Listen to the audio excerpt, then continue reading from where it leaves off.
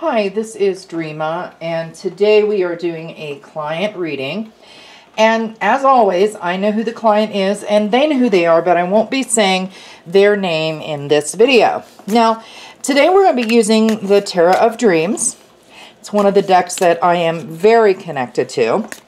And today's reading is a how does he or she feel reading, okay? And it's a love relationship reading.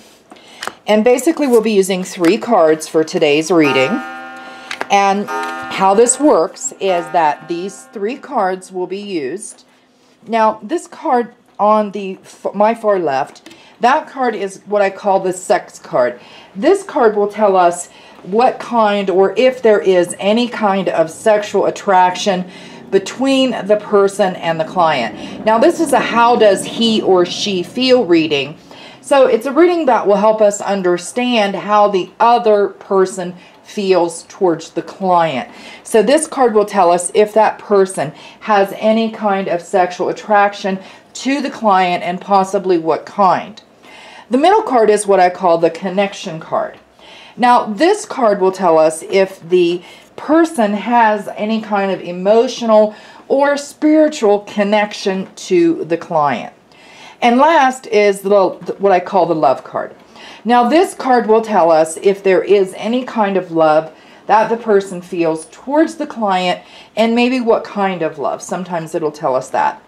I'm going to start over here with the sex card. Okay.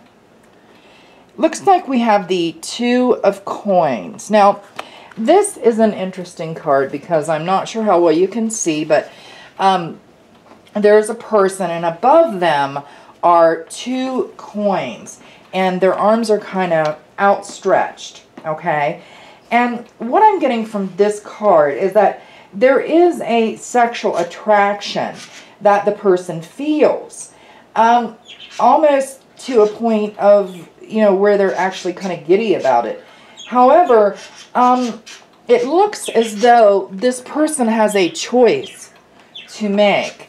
As you can see, there are 2 coins at the top, as almost if this person is being torn in 2 separate directions. So what I'm getting is that there is a sexual attraction between that person and the client. However, this person actually has a choice to make, and they're holding back because it looks as though there's the client and there's someone else. Okay.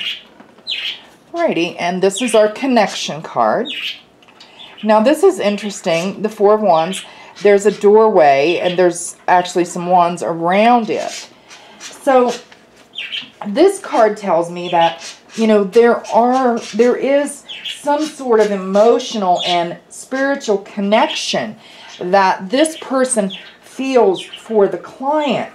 However, it's almost as if this person is seeking something. And as you can see through the doorway, the door is slightly open. So what that tells me is that there is an emotional and spiritual connection, but this person is afraid. They're afraid to walk through that door, okay? So there is something that is holding them back, but they do have an emotional and spiritual connection to the client. It's very tempting. The door is open, but they're just not able right now to walk through it. Next, we have the love card. Okay. This is the 8 of Swords.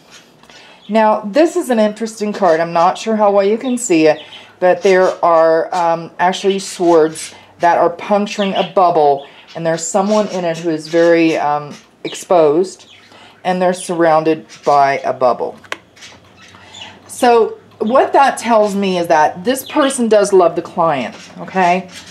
But this person actually has attempted to put a bubble around their life to shield themselves.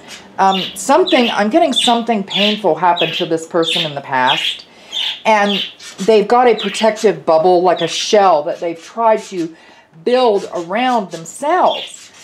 And the swords are puncturing that. So what that tells me is that the client is affecting this person dramatically and emotionally, and actually even causing them some pain, because they are afraid they're going to be hurt. They're afraid they're going to be alone and exposed, okay? So there's a lot of fear that this person is feeling, okay? But it does look as though they do have a sexual attraction, and they do have an emotional and spiritual connection, and they do love that person, but there's a whole lot of fear going on here. And this person has a choice they need to make whether to walk through that door. All right, that does conclude my reading for today, and I would like to thank everyone for joining me, and I do hope to see you all again.